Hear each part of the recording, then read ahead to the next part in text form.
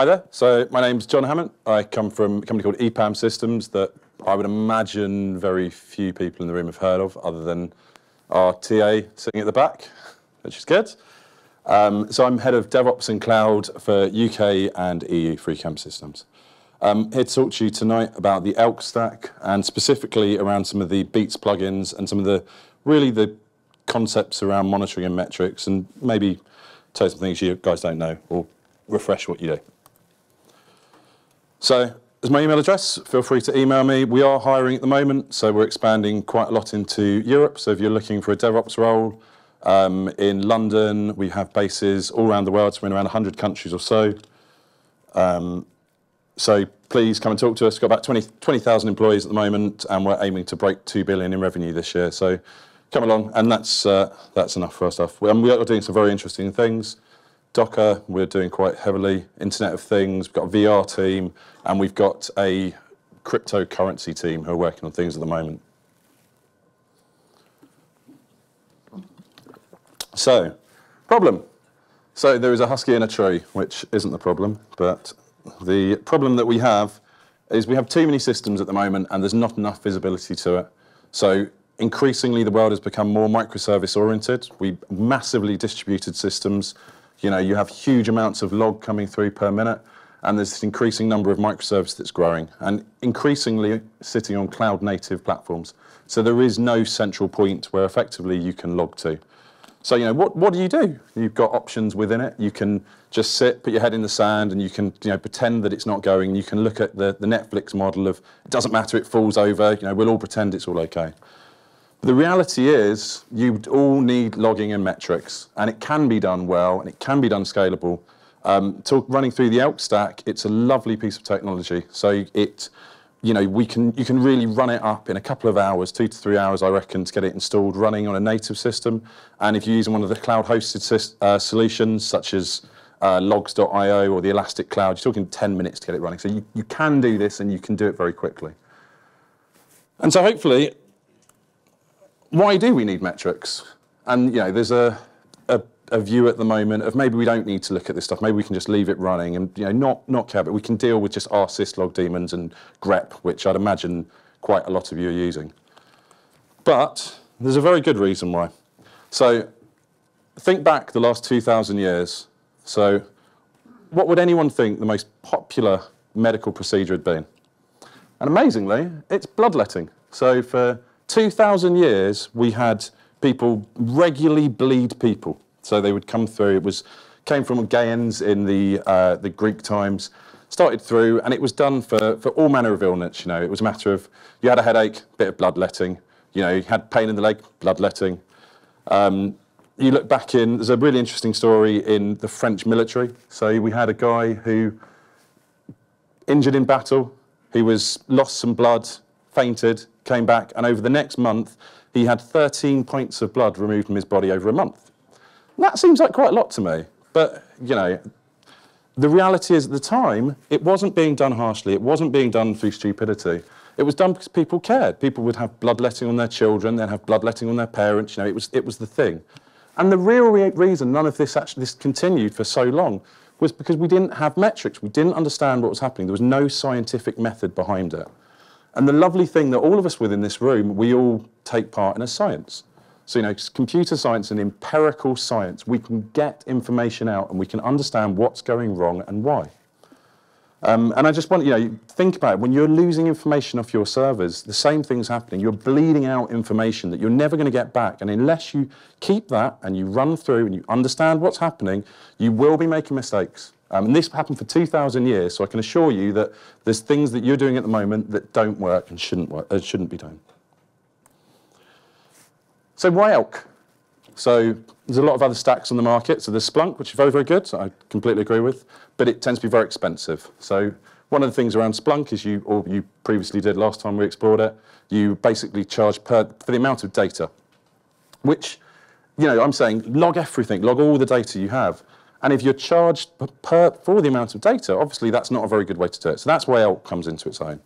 So ELK itself is Elasticsearch as a backend, basically Apache Lucene with Java running on top of it. Logstash, which is a log enrichment engine which sits on top, which used to have, before version 5, used to have a lot more presence with the Logstash forwarder. And then Kibana on top, which is a lovely graphical user interface that gives you all the power of raw calls into Elasticsearch, and nice and graphical UI. And it scales extremely, extremely well. So all of Foursquare's search is currently running on Elasticsearch. All of GitHub, every time you type and you search for code, that's going through Elasticsearch again. And the lovely thing, as I said before, it's really quick really quick to get up and running. So I reckon 10 minutes for a cloud-hosted version. So that's it. But it's not, because obviously this would be a very short talk if it was. So we haven't logged all the things, because at the moment we have this lovely logging stack that's sitting there, and we have information on all of your clusters and all sitting around, but it's not getting into the central host. And one of the problems traditionally with monitoring is if you think of how that data comes across. So if you're just going to go for, whoops, unplug that. If you're just going to think of a traditional format, you just look at text files, syslog, rsyslog comes across. But it's quite a heavyweight way of doing it, and you don't want to have syslog running everywhere. You don't want to have forwarders running within the containers. You know, Docker has the mantra of, you must have one process running per container, even though I'm guessing most people don't. So we don't want to do that. So and more than anything, you don't want to spend your days writing logging code. There's no benefit to it. It's easy stuff. It's stuff that's repeatable. It's stuff you don't want to do. So then let's not do it that way. So this is where the Beats plugins come in. And I think they're really nice, actually, the way they've separated them out. So it was launched in version 5 of Elasticsearch, and I like the first thing, they are single-purpose, lightweight data shippers. So the idea being that you have them for different uses. So you may have one to do one thing, one to do another, and you have very singularly focused data shippers that sit around your different microservice applications. What have I got? They work extremely well with microservices. So they're designed to sit alongside, so you can run them either on the container host, you can run them within the container. Logstash is still important in all of this, so Logstash still sits in the middle, or can sit in the middle if you so wish, and that can do the data enrichment and reformatting. And for enrichment, because it's one of these weird topics, people don't quite know what it's doing sometimes, it can do things like geo-IP lookup, for example, or it can strip out, if you have a whole bunch of IP addresses that you're sending to it, you don't want to send IP addresses, you want to send host names.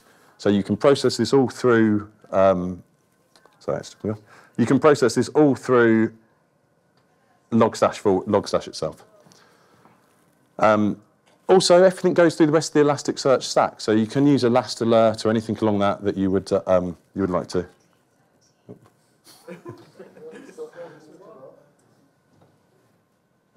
There we are, perfect, thank you. See, if we were logging this, we would know exactly who was doing it. So these are the 4 core beats that come with it. So these are all produced by Elasticsearch. They're very battle tested. You can scale out. You can pretty much drop them on your production cluster without much difficulty. Obviously, do test anything before you put in your production cluster, because that would be very silly otherwise. So firstly, we have FileBeat. So FileBeat's probably the most familiar for a lot of people. Really what it does is it takes one file and it sends it into the central Elasticsearch cluster. It's kind of, from a Unix way of things, it's kind of cat on steroids. So, it's piping the file off, returning it somewhere. It's nice and easy. It's easy to understand. But the really key thing about it is that it has this concept of back pressure. So if all of a sudden you're sitting there, you have a really busy day coming up, you're selling lots of things, and widgets are selling away on the website, all of a sudden you have this spike of pressure, a spike of logging information coming in, it will slow down and it will reduce the rate that it's sending it to the central host. And that's very, very important, because the last thing you want is, you want logs to catch when things go wrong. So you don't want your logging infrastructure to go wrong when everything else is going wrong. And it's a very, very important thing to know, because it's difficult to test. Oops. Skipping forward. So actually, I know why it's doing that. Apologies. So Metric Beat. So Metric Beat is another plugin, but it's slightly different from FileBeat. So it gives you system level monitoring. So it's kind of like a distributed top is the easiest way to say it. So as soon as you install it, you get per process statistics on everything you're running instantly. And it's a very, very powerful thing. So, you know, one of the common things will break. Someone will turn around and say, was the daemon running? Was the application up? And most of the time, you can kind of look through SOA, you can look through log files, but you don't really know. With this, straight away out of the box, you can see that it was running, you can see that it was there. It's got modules for common services, so Apache, Nginx, there's a whole host of them as well, and it understands the performance counters that are inherent within the applications. And it's container ready, so you can deploy one copy of it, you can monitor everything else from your Docker containers if you permission it correctly. There's actually a slightly easier way that we'll go into just a little bit later in the presentation that I think personally as a starter for 10 is better, but you know, the key thing is you can install this on your fleet now and straight away get information about what everything is doing in, you know, the time this talk takes. And this, for me, is something that I had never seen to this degree. So PacketBeat is a distributed packet capture, and it is flipping fantastic. So effectively, if you've used TCP dump, if you've looked at logs, you know, you sit on there, you run through a TCP dump, switch it on when stuff's breaking, switch it off when it isn't. What PacketBeat gives you is the ability to log all network traffic onto a box at any time, record that back to a central host. And you know, you're thinking, okay, that's lots of data, and that is lots of data. But you know, we live in a world where, you know, my phone's got 256 gig. The data is cheap now, so the ability to understand what's happening is absolutely fantastic. And it can understand different application layer protocols. So common way of getting data out in a cyber attack at the moment is data exfiltration via DNS, which is a lovely ring to it. And effectively, that's by sending DNS, all the data and doing a VPN tunnel through DNS. And you can straight away pick that up. You can see the amount of DNS queries, and it's fantastic for security and latency analysis. You know, it really is something you should be using. If the data's not useful, chuck it away. It doesn't matter. And then finally, WinLogBeat. So effectively, this is the one I'm not as interested in, I'll be honest with you, but that's more me. And that's monitoring of Windows event logs. It's very good. If you run Windows and you have a nice mix of systems, then I'm sure it's a good thing. I'd go to Unix personally, but yeah, it's just me. So, when logging and metrics works, we've talked about all of this, and you're thinking, oh, bloodletting, you know, that's not relevant now. No one does any of these things anymore. So what about an example of when this does work and when this is happening now? So I'm going to talk about something, and I promise you it will not ruin the film, because I kind of give away the ending, but you probably know what it is. So I'd imagine you know the ending of this, and effectively you had a pilot, he landed on the Hudson, really absolutely fantastic thing, fantastic stroke of genius. And he said probably one of the best quotes I've ever read in my life. Everything we know in aviation, every rule in the rule book, every procedure we know because someone somewhere died. We have purchased at great cost lessons literally bought with blood, and an extra have in there, but that wasn't in there originally. And yeah, the whole point of this is by the data that's been recorded on flights. It saved people's lives. And at the moment, okay, we are going into this Internet of Things world, connected computers, and the data that you record out fundamentally can save lives.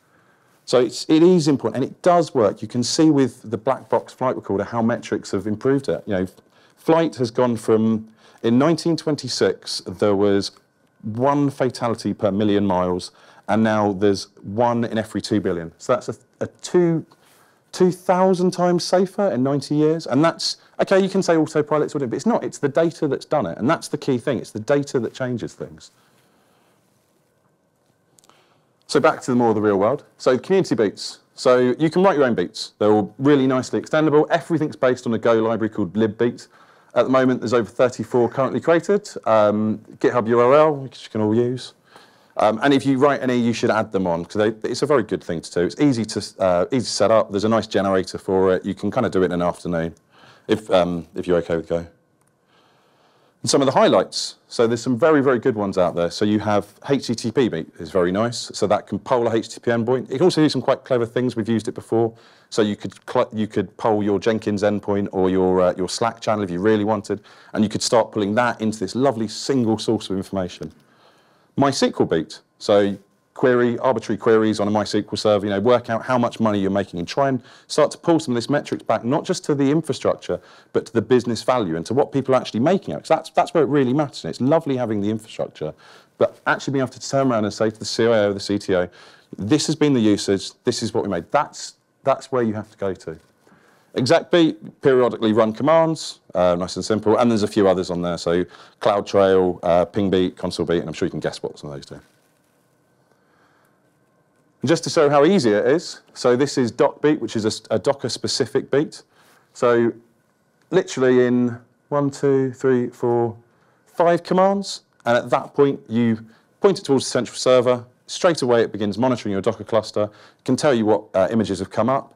It can go back and it can, effectively you could look at security issues. There's so much capability, and it can tell you what's run, where, what CPU is used. And you can do that in, 5 minutes or so. So here's an example dashboard for people that haven't seen Kibana. It's really nice and easy. This is CPU usage on one machine. You have multiple hosts down here.